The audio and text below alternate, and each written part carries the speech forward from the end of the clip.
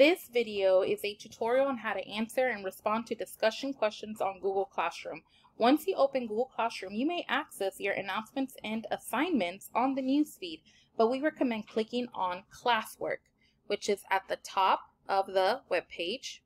Here you will be able to see all assignments and discussions along with your due dates. As you can see here, this is just an example. So this discussion is compare and contrast linear quadratic functions. How are they similar? How are they different? And give a real-world example of each. You can view the question here. Right here on the top right corner, this is your answer. You will type your answer there. Here I have typed my answer. Once you are satisfied with your answer and you believe you have achieved the level according to the rubric you are given, you may go on ahead and turn in. Submit answer, yes, turn in. This is the answer I submitted. After you submit your answer, you're going to go to See Classmate Answers. Here you will have several classmates to choose from. You should respond to at least 3 other people. So right here, I'm going to reply to Martin. I'm going to read what they wrote. The difference between the two functions is the exponent of the equation. Quadratic equations have a power of 2 and are in the shape of a parabola. And linear equations are lines and have a power of 1. When you are responding to a fellow classmate, please make sure you remember you are positive. We're not being insultive. You are not here to call anyone dumb. You're here to motivate student learning, especially in the circumstances we're in.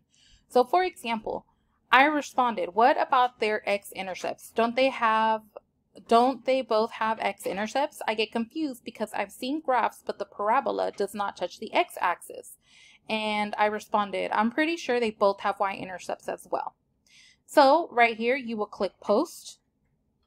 Now, either Martin could go on ahead and respond to my reply, or someone else could read the comment, and if they know the answer to the question that I asked, you can go on ahead and answer my question as well. It doesn't just have to pertain to Martin's post. Remember, you're pretending like you're having a discussion in person, but it's online. Just make sure you are respectful and we're not insulting each other. Once you have responded to a minimum of 3 people and made your comments back and forth, you may go back. If you go back to classwork, here you can see that you have turned it in. You will also notice that once you click on it, it will go gray. But make sure you click on the topic to confirm that you turned in the assignment. Please make sure you pay attention to the due date.